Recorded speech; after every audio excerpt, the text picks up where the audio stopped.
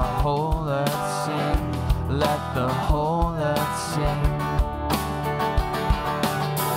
And you reached for us from on heaven's throne when we had no hope. You are the way, there is no other. You are the way, there is no other.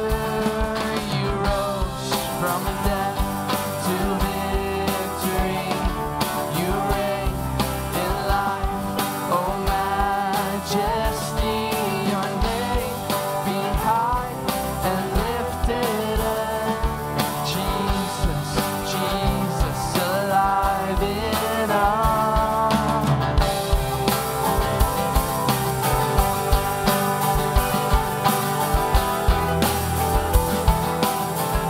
He outshines the sun. You outshine the sun. You are glorious. You are glorious. And Lord, over all, you have made us new. We owe it all to you. In everything, be exalted. In everything, be exalted. You rose from death to victory. You reign in life, oh majesty. Your name be high and lifted up. Jesus, Jesus, alive in us.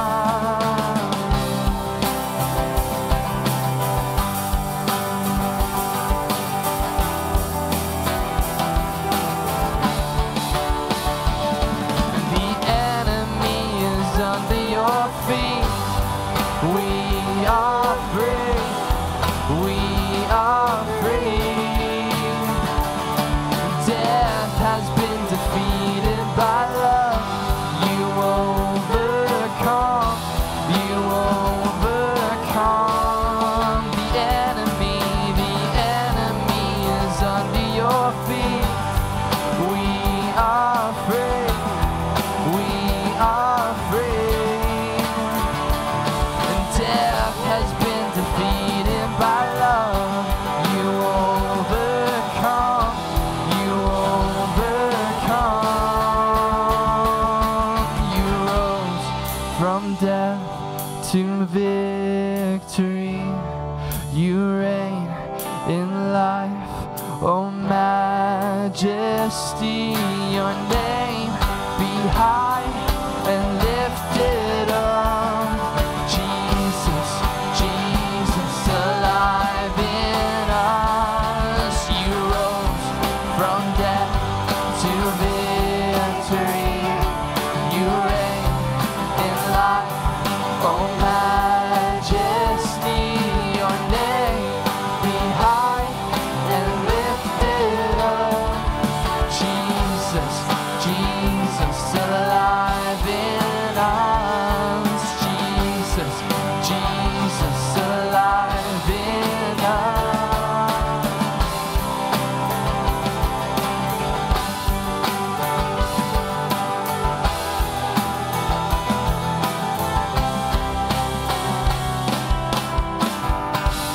How good is that? He is alive.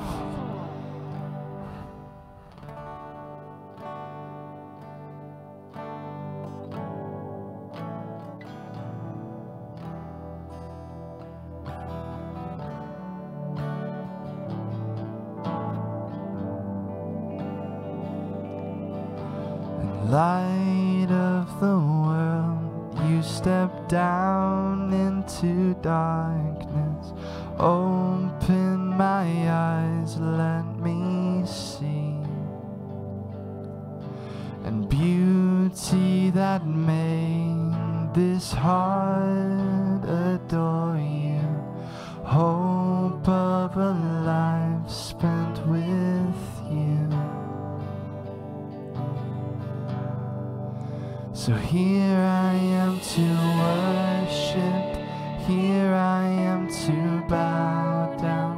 Here I am to say that you're my God. You're altogether lovely, altogether worthy, altogether wonderful to me.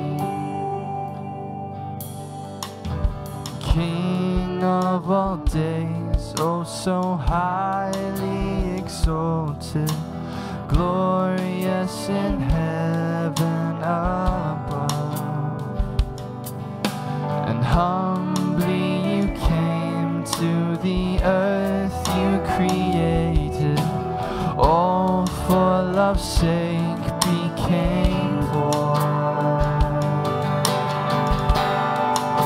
So here I am to worship, here I am to bow down, here I am to say that you're my God. You're altogether lovely, altogether worthy, altogether wonderful to me. And I'll never know how much it cost to see my sin upon that cross. And I'll never know how much it cost to see my sin upon that cross. And I'll never know how much it cost to see my sin upon that cross. I'll never know how much it cost to see my sin upon that cross. So here I am to worship, here I am to bow down, here I am to say that you're my God. You're altogether lovely, altogether worthy, altogether wonderful to me. I'll never know. And I'll never know how much it cost to see my sin upon that cross.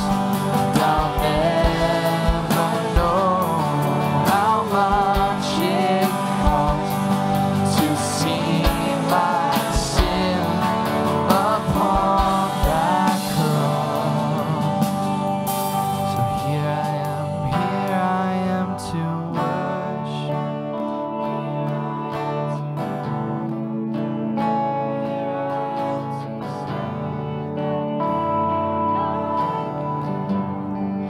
You're altogether lovely, altogether worthy, altogether wonderful to me.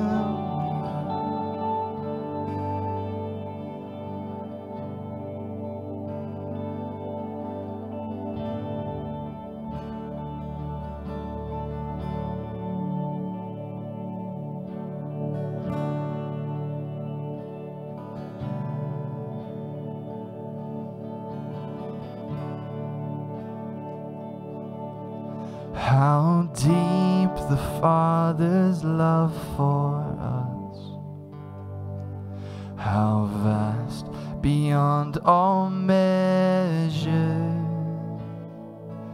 that He should give His only Son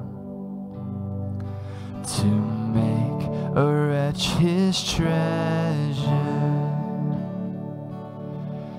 How great the pain of searing loss! The Father turned His face away, as wounds which mar the chosen one sons to glory.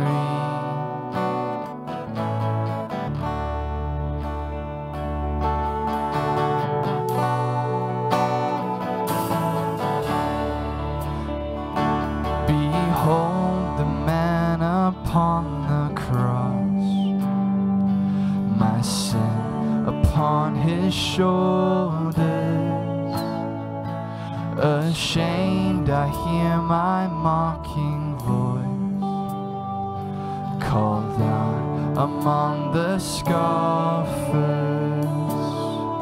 And it was my sin that held him there until it was accomplished. His dying breath has brought me life. I know that it is finished.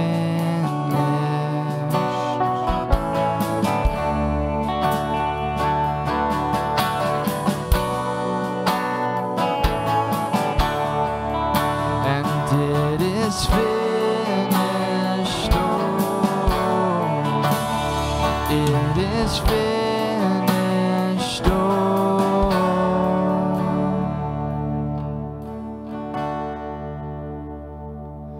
And I will not boast in anything. No gifts, no power, no wisdom. But I will boast in Jesus Christ, His death and resurrection.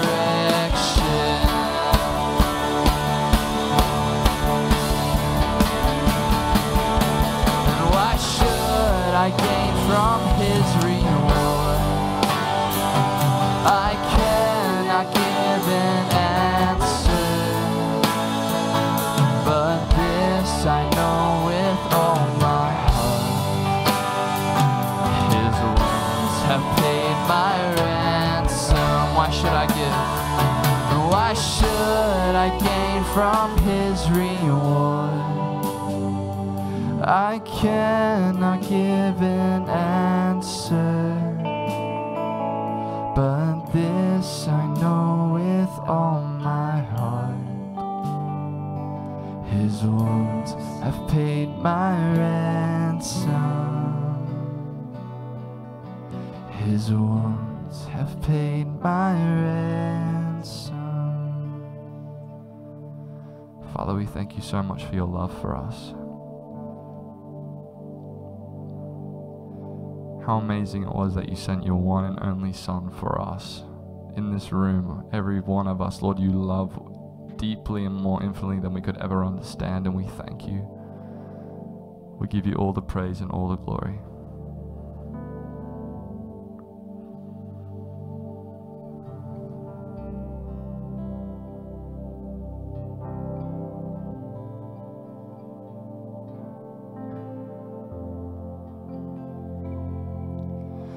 Hide me now under your wing, and cover me within your mighty hands. And when the oceans rise and thunders roar, I will soar with you above the storm. Father, you are King over the flood, and I will be still and know you are God.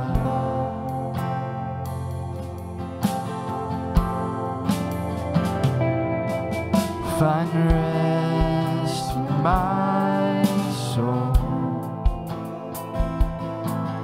in Christ alone, and know His power in quiet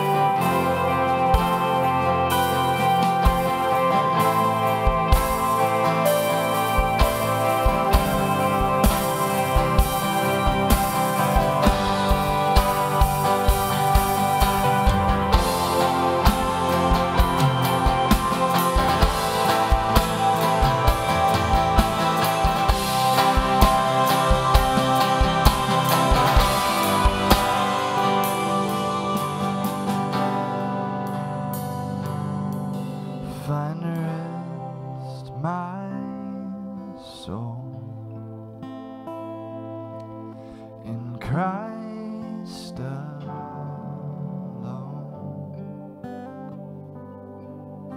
and know His power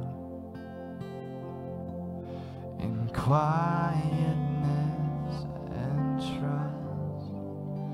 And when the oceans rise and thunders roll, I will soar with you above the storm.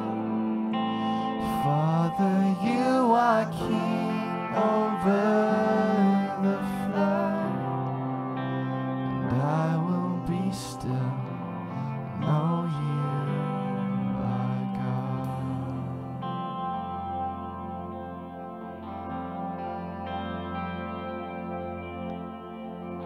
Lord, we thank you so much that we can come here tonight and just be in your presence, and we worship you, we worship you, we worship you. Holy, holy, holy is the Lord God Almighty, who was and is to come. We love you. Amen. You can take a seat.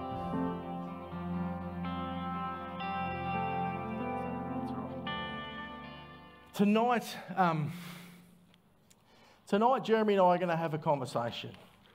And it's going to be a conversation about Jude. In our AM services, we are looking at this letter that was written by Jude. Now, when someone insults you, people will say, you know, those are fighting words. And we all know that some things are fighting words, and that is if there are some things that we care deeply about, and they get challenged by someone else, they're fighting words. I've heard a couple of guys also say, in regards to that, you can say whatever you want about me, but just don't say anything about my wife or my kids, in regards to those sort of fighting words in which people have used. And that's probably fair enough. But is there anything as a Christian that you will fight for, that you will die for? Or have we become so used to sin and a sinful world and compromising that essentially anything goes, in a place that anything goes, in a world that anything goes, that nothing actually makes us angry anymore? We allow a lot of things to go through to the keeper. There are times when we need to stand up. There are times when we need to actually contend for the faith, lest we lose it altogether. There is a command of, or to stand and do everything that we can to stand is actually a command of God. And so we better not ignore it. There are some truths that are worth fighting for, and some things that are so evil that we need to actually oppose them, no matter what. And tonight, the conversation that Jeremy and I are going to have, we're going to try and unpack a little in regard to this sermon series that we're in as a church and this letter of Jude to the believers. Because what we might discover was happening in the church could be reflective of what is happening in our culture today. So I'm going to invite Jeremy. He's going to come and help me unpack this letter that we have to the church. Thanks, mate. I'm going to stand for a bit too, but you can sit. Lean on both sides. Sorry. We haven't done a sound check for my mic yet. Is it good? It's good. That's excellent. Now we had. I've been recently back from holidays, and I actually come back, and Jeremy said, mate, the first 2 Kings preaching series that I've done actually was awesome. It went over really well. And I said to him, well, that's great. I've got nothing. I don't know exactly where we're heading. I don't know what the Lord has for us next as a church. I said, God's been pretty silent. Anyway, the next day, I said, so, I'm spending these next few days just really praying about that and considering. And he come back the next day and he said, I really think we should do Jude. And I read it, and I read his notes, and I come back and I said, well, I think you're right. I think that is a really good letter for us to do as a church. Now, Jeremy, the context of Jude. Yep. Do you want to talk to us a little bit about the context of Jude? Where do we find it? When was it written? Who was it written to? What was happening in the church at the time? Those types of things. Let's get Sure. that. So, Jude is brother of James, as a brother of Jesus, but Jude's writing to a church that's immersed in a situation where they've been receiving false teaching. They've been receiving some what they call super spiritual truths. That's what we call them, kind of thing. And so Jude actually, he wanted to write this letter to the church. And he was excited about writing this letter to the church. And then he actually changes the way he was going to write it, because he wanted to actually go, let's talk about how good the faith is that you guys have. But then he had to switch it up just before he wrote it. That's what he says. He says, I have to warn you about where you're going and what's happened in your church. And so we find them that he's warning them against false teachers. He's warning them about self-deceptions. He's warning them about these people in the church actually have been deceived, but they believe that they're actually thinking on the truth. They're actually believing all these things that are not true. He was excited about going, hey, you guys are following Jesus, that's great, but now you're just starting to believe the wrong things. Okay. These false teachers in the church, false teaching obviously isn't a new thing. No. Back in the church, particularly in the early church. Now, as far as I understand, they were Gnostics that were being part of the trouble in the new church. Do you know much about Gnostics? Well, Gnostics, in my understanding, limited understanding of Gnostics, it's when Gnostics come from a Greek tradition, so they're immersed in a Greek society, and their traditions are creeping in to the church.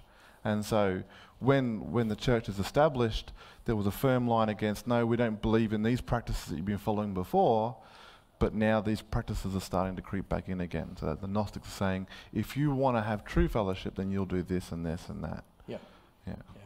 As from my understanding, I don't know if you guys know too much about what Gnostics are. There was this special revelation that they had, and that's what they added on top of salvation.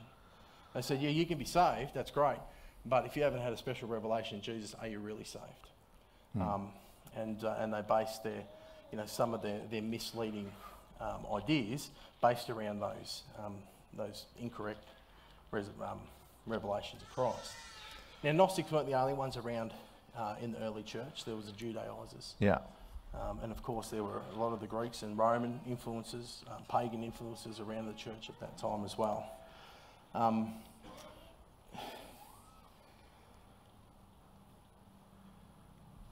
What is it about false teachers that Jude really is trying to get across to the church? What is it about these guys that are so dangerous? Sure, you can summarize all the false teachers into gospel plus, It's Jesus plus. So whether it's the Gnostics, whether it's the Judaizers, whether it's any other thing that's coming into their teaching, it's always gospel plus. So it's the teaching, yes, it's great to have Jesus being the only reason here, but let's just start creeping in with, but you've got to have this special revelation, or you've got to actually follow this tradition, you've actually got to be circumcised, or you've got to follow this weird thing that we've always done. So this is happening, I think, just before the Council of Nicaea, I think around that time, and where Paul also is going around, Peter speaks of the same thing, and he's talking about, hey, we've got to follow Jesus only and Jesus alone. In actual fact, I think 2 Peter and Jude are very similar in the letters that are written. In actual fact, there's a lot of word for word. You know how the Gospels, you read the Gospels and you see some of the Gospel reflected in another Gospel? That's some of the discussion that some scholars have to say that that's sort of what happened here. Both Peter and Jude actually compared notes and then included bits and pieces from their own notes in regards to, because they were facing the very similar instances and examples in their church.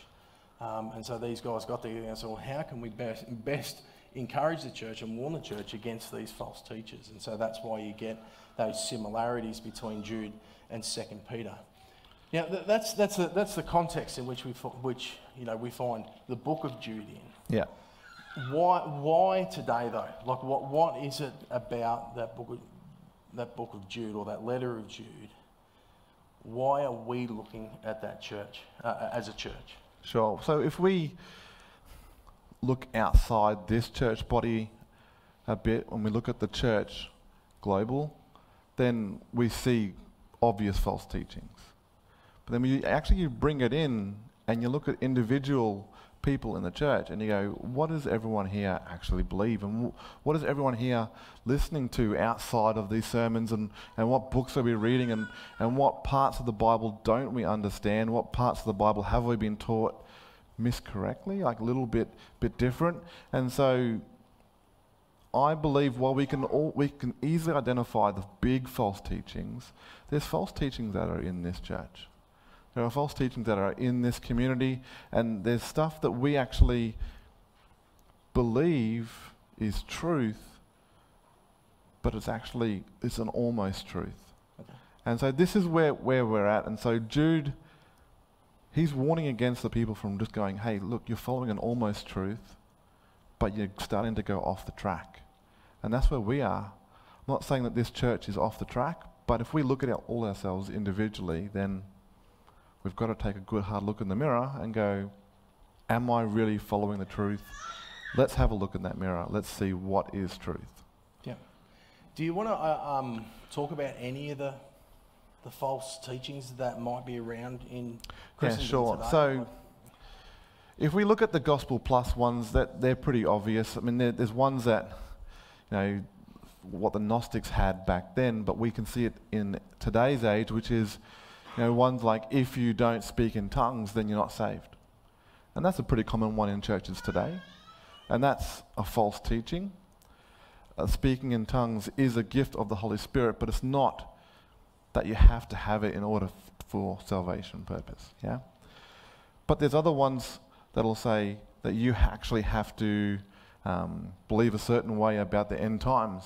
Otherwise, you're not saved. And people cling to that a lot rather than focusing back on bringing people to Christ.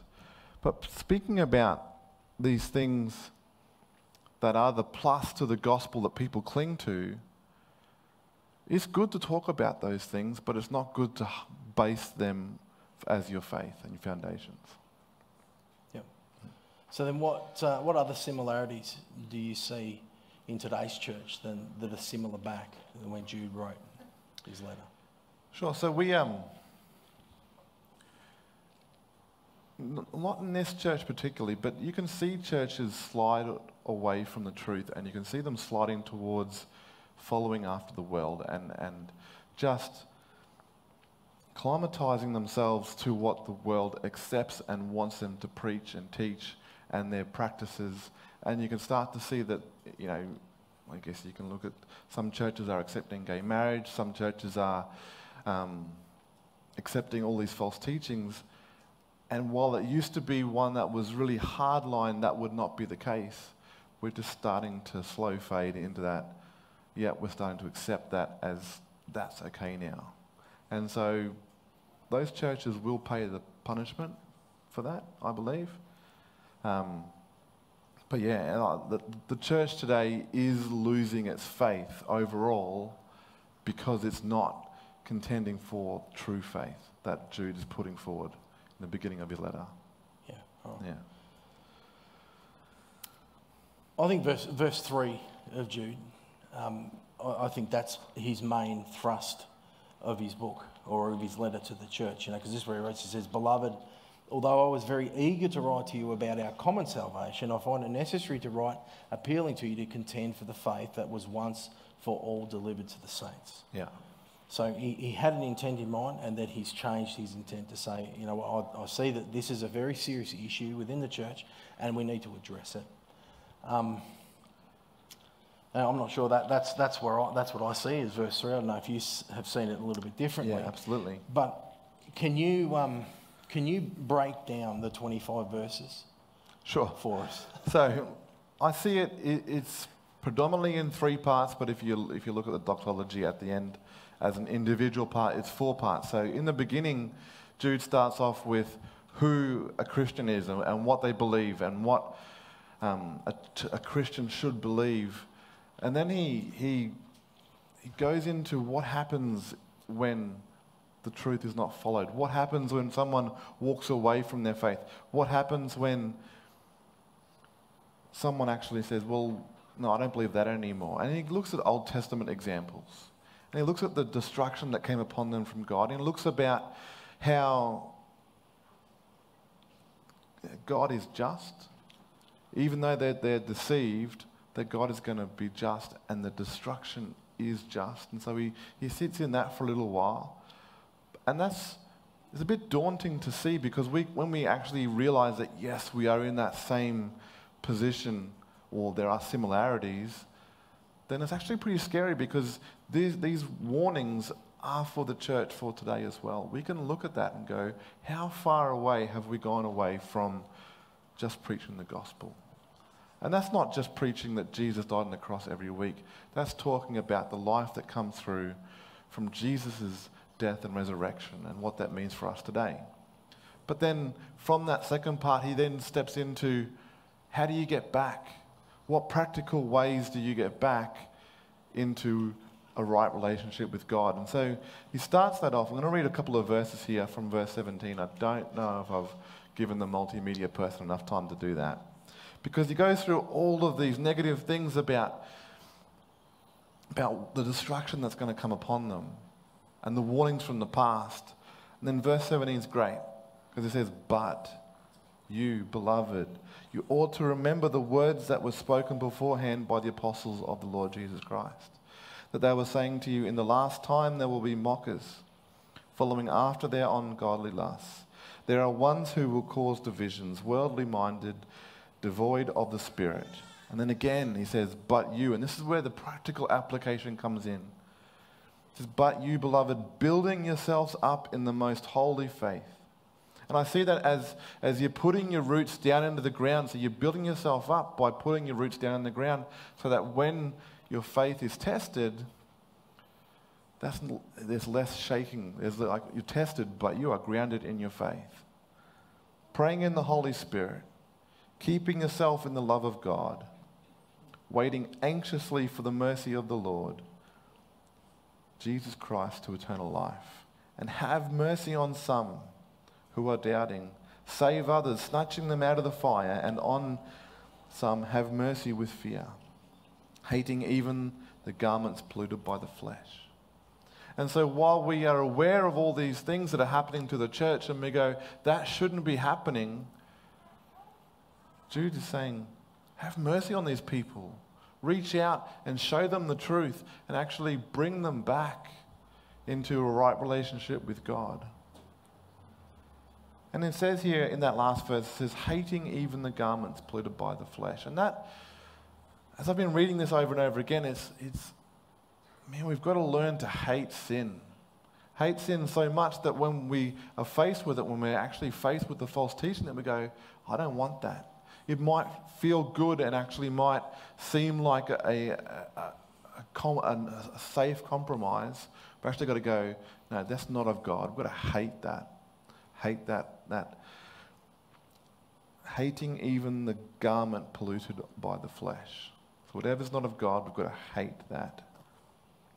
So yeah, and then so from that point of Jude actually saying, this is how you come back into relationship with God, and then the benediction or the doxology actually just says, there's only one God, and this is who he is.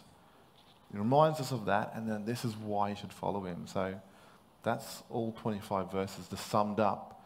And I'm thinking, it's a great book. Yeah. Yeah?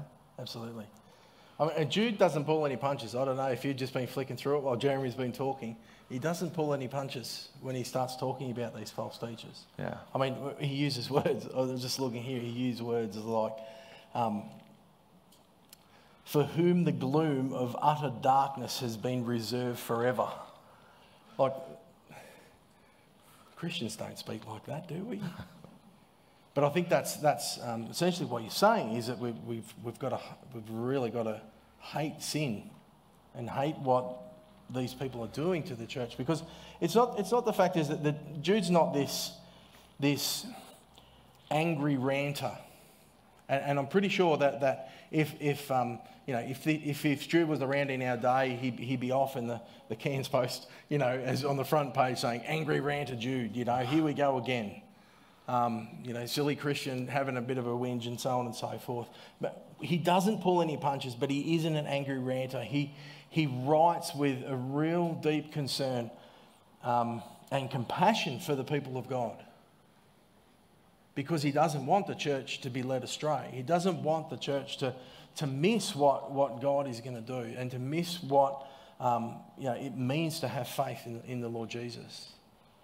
And so he in these handful of verses, he gives this fairly vivid picture of these apostates that are all around us. Now, if you look at maybe some false teachers that you might be aware of, and then compare them to what Jude is saying here, you'll go, you know what, wow, that makes a lot of sense. It makes a lot of sense. And because we've got to hate the fact is that they're pulling people away from the church through incorrect doctrine and incorrect teaching. But as you say, you started reading verse 17 and onwards, and that's about how, if we've been led astray, or if we have false teaching in our midst, that's how we turn it around. Yeah. We do those things that he talks about there.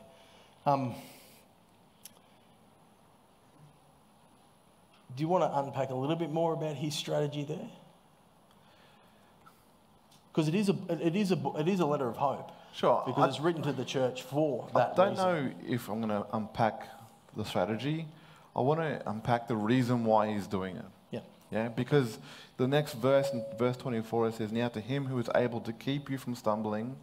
Remember that in the first couple of verses, it's talking about who we are in Christ and our identity in him.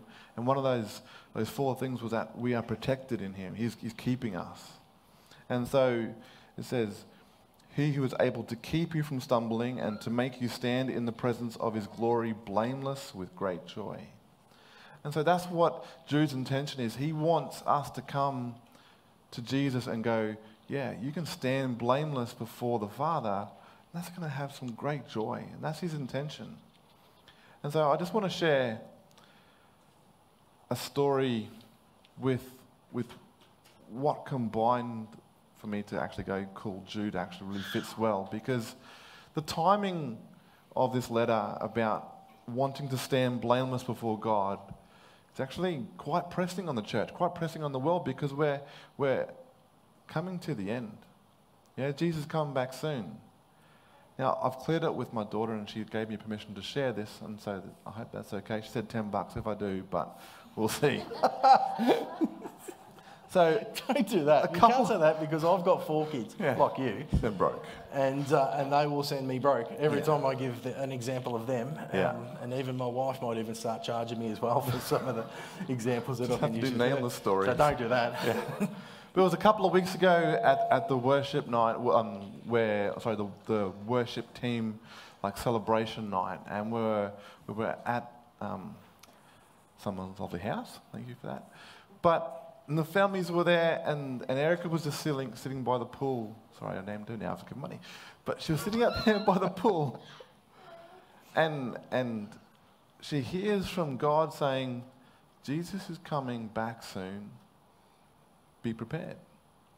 Yeah, and when she hears from God, because this is the second time that it's been clear, she gets so excited, and then she pulls me aside and she goes, Dad, God spoke to me again. This is what he said.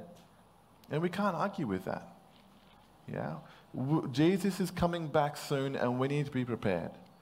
And so this letter is about, it's kind of a wake-up call.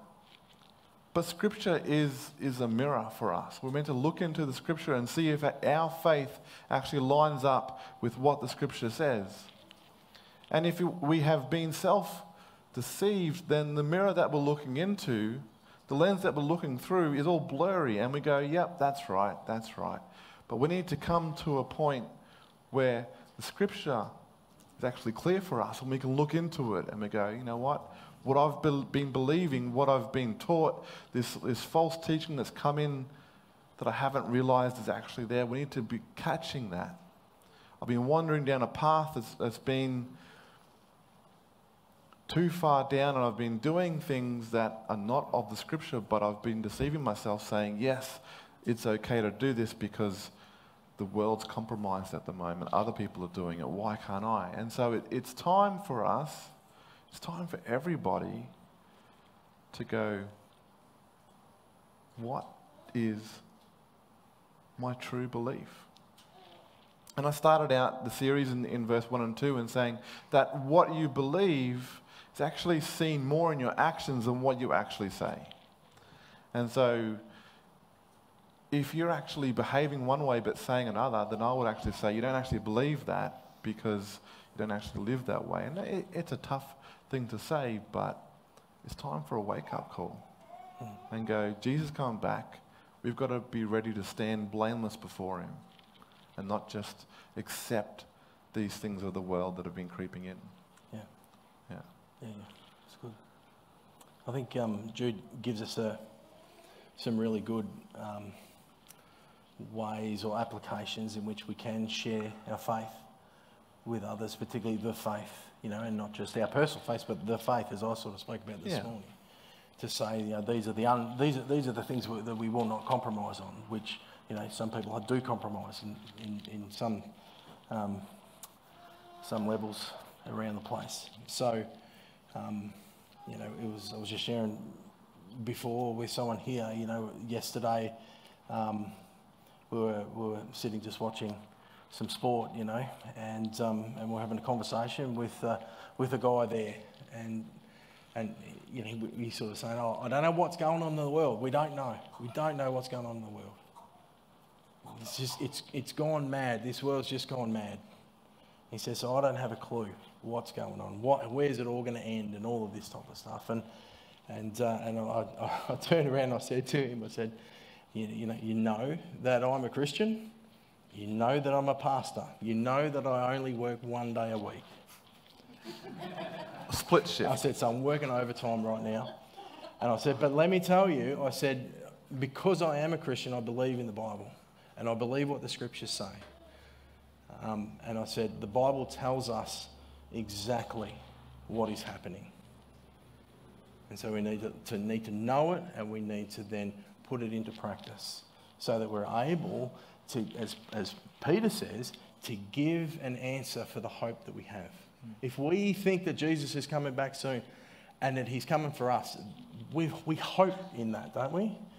And so we need to have something prepared, ready to go. To speak to our family and to our friends or to strangers, like the outreach guys, when they go out and things like that, we've got to be ready for that answer to be able to point them to the Lord Jesus. But we need to know our own faith. We need to know what those non-negotiables are, so that we can hold and stand firm to them, which is what Jude is saying, in that regard. Why should we invest time into this sermon series? We've talked about it here. Why should we listen to the said prepared sermons and things like that? Well, I've been thinking about it a bit today about that question actually, and it's like, I picture a couple driving down the road and they're obviously lost, but the man doesn't think he's lost and he's the one driving, and the wife offers him, maybe we should go this way, but he is so prideful that he doesn't want to listen, doesn't want to go, no, I'm not lost, I'll get there in the end. And pride stands before his accepting that, yes, I'm going to listen and turn this around and actually get back on track. And so the reason why we need to invest and actually not just come to church and sit and listen and do nothing about it is that we need to really face up and see if our pride has stepped in the way of us going, have I actually gone off track? We can't actually see how far we've gone off track until one, we've known where we've come from, and two, someone actually shows us that we're off track. And so we need to actually have a good look at ourselves, look at the world, but look how far we've gone away from the truth, and then take these measures that Jude says and get back on track. And so we've talked about why it's important. Jesus come back. Yep. But let's invest our time. I recommend if you can read Jude once every week, that's not hard. If you can do it every morning, that's great. It's 25 verses. If you can memorize the whole book, even better. Little chapter. There's only one chapter, yeah. It's a great book to memorize, great book for a warning, but it's also a protection for us. Yep. So, yeah. That's good. All right. Excellent. Does anyone have any questions here tonight? Maybe you've been listening. Maybe you want to ask a question, a burning question that you might want to ask. I'm just going to open up if anyone's got a question here. Otherwise, I'm just going to close. Yeah. My understanding is it was written about Acts 15, which is only about 11 chapters after the church began. So Okay. the false, and my understanding is it's actually the Messianic Jews, and they were being persecuted, so they ran away. And it was the Jews, the Messianic Jews, bringing the old law back in as well, and they were trying to convince people as well. So that was a load of false teachers coming from the Yeah. old way into the new way and not understanding faith and grace. Yeah, and we read a lot about that, don't we, about the Judaizers coming into the church. We read a lot about that in Galatians. Yeah, and Paul's dealing with the same issues, and it's essentially the same things. It's salvation plus, and that essentially when you boil it down, salvation plus isn't salvation, and that's why we have the apostles really arguing and pushing, and using very strong language in the church to be able to keep the church on track. So Yeah. it's early on. Yeah. Thanks, Bruce. Oh. No worries. Well, yeah. Make one suggestion. At our Bible study group last night, we were looking at Jude, and we just sort of at the end we broke into song singing the doxology, because that was actually, we used to sing it years ago. Now unto him who is able to give. Yep. And I thought, while we're doing Jude, wouldn't that just reinforce what we're learning from Jude if we perhaps finished each service or sometime during that service, if we could do that, the music team could introduce it to everybody. Yep. That's now to him, that doxology there was my nana's favourite chorus, you know, and yeah. So all I can remember is when I was younger, we used to stand up the back of the church and then we go, able to keep you from fall, and we'd all just fall over into seats, you know, because we were youth group kids, and just that's what you do at the back of the church, isn't it? Up the back. So yeah, but good. That's a good suggestion, Jenny. That's good. I'll share it and we'll check that out, and I'll get onto him too. So. That's good. What Jenny said there too was we are making available some questions each week from the sermons. We're making those available to the church as well through the home group sort of network that we've got, and also via the podcast as well. So yeah, so just keep an eye out for them. Yes, Anne? There's probably enough of us who know it, that we don't have to provide one. Don't have to share it. Do you want to come and grab a mic? Or do you want to do it after the stream's finished? Yeah, that's fine. We can do that. I'm happy to do it, but we'll do that. Yeah. I was just wondering, so after this section of learning about the false teachers around Jude, Yep. what comes next? Will it have to do, because once we can get the church right, I guess, and get our love for each other, then that will then expand to the non-believers, because is that like the plan, or like is that what you're planning to do next? Okay, cool. Lee's just asking what's next. Yeah. after Jude. I'm looking at doing Romans, the book of Romans. And so looking at Romans, breaking it up into the themes that Paul writes about. So there'll be a lot of stuff about the gospel. There'll be a lot of stuff about, Paul writes about, being identifying with Christ, being crucified with him and all of those things. And then, that's in verses 5 and 6. And then he moves into, because of who Jesus is, this is the celebration we have. And then because of who he is, he gives us gifts to use in the church. So breaking it up into some smaller themes rather than, doing essentially 26 sermons. We'll break it up into themes. So that's what I'm looking at the moment. I'm preparing for the moment. So that's good. And we won't be doing, 2 verses per sermon this time? No, we won't be. Anyway, all right, cool. Just let me just sum up for us here. There are so many opportunities, aren't there, in the days in which we live, to share Christ with people. I can't remember a time when it's ever been, we've had greater opportunity to do that. People are asking questions today as they never, I guess as never before, because we're living in pretty anxious times, and many people are justifiably worried about what is going on in the world. And every question offers an opportunity for us to point people back to the only source of infallible truth, and that's the scriptures, that is Jesus Christ. So let's not be discouraged. Let's be made strong. Let's contend for the faith as Jude tells us to. Let's stand firm for the truth. Let's pray for each other in that. Walk in obedience to the Lord and go out and share the love of Christ with everyone we meet,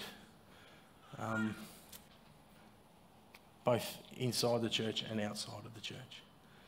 And I think if we understand what Jude says, I think that we will do that and become the church that he is hoping to encourage in that. So let me pray and we'll finish. Father, we thank you for this little letter that we find just tucked away in the New Testament. But it's just full of so many useful things to us. It really packs a punch with the language that's used, with the encouragements for us as believers. We get that sense of Jude just, we sense his frustration, but we also sense his love and compassion for the church, and in particular, his love for the Lord Jesus. And so, we are blessed, God, to be able to look at this little letter over the next few weeks.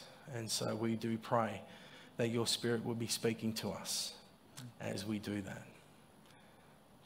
Thanks, Father, again, for your goodness to us. In Jesus' name, amen. Amen. Thanks, God. On this next song we're about to sing, the chorus is let the glory of your name be the passion of the church. That's the first line. I think that's in now what we're going through at the moment. I think that's a really good statement for us as a church and as individuals, is to let the glory of his name be the passion of what we do.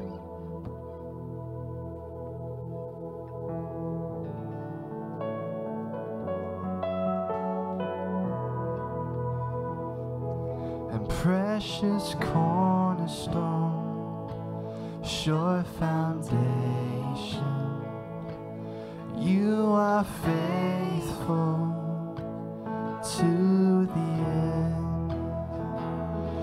We are waiting on you, Jesus. We believe you're all to us.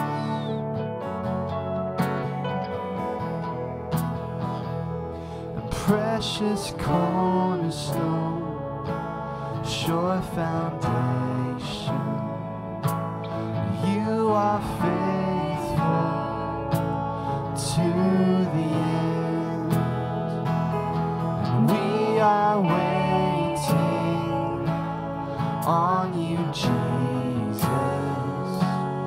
We believe You're all to us.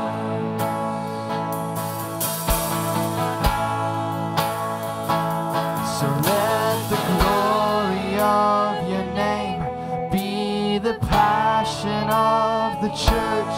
Let the righteousness of God be a holy flame that burns. Let the saving love of Christ be the measure of our lives.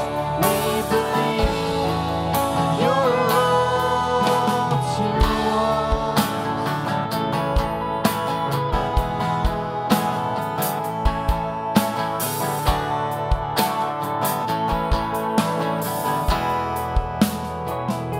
And only Son of God, sent from heaven, hope and mercy at the cross. And you are everything, you're the promise. Jesus, you are all to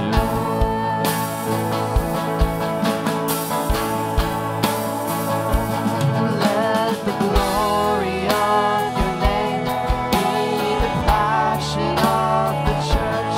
Let the righteousness of God be a holy flame that burns. Let the saving love of Christ be the measure of our lives.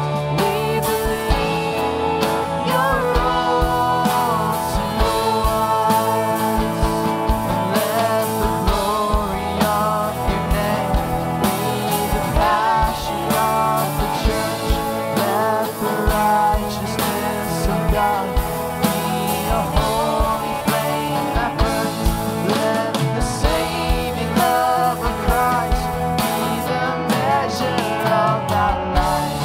We believe you're all to us. You're all to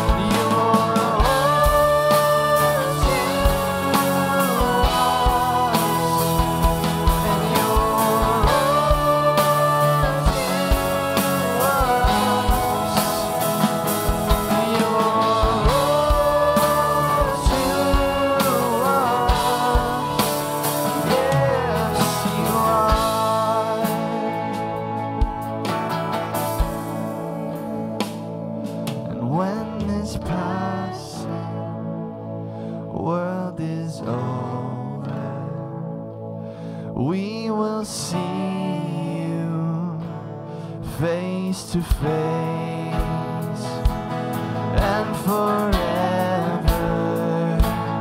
we will worship Jesus. You are all to us. And Jesus, you are all to us. So let the glory, oh yeah, let the glory of your name be the passion of the church. Let the righteousness of God be a holy flame that burns. Let the saving love of Christ be the measure of our lives. We believe you're all to us. We believe you're all to us. Jesus, you are all to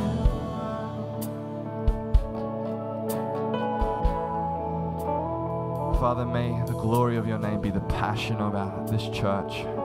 May we stand firm on your word and the truth and the peace to know that you have saved us. We love you. Bless this week and bless us as we go out, and may your spirit be with us with every interaction we have with people. In Jesus' mighty name, amen.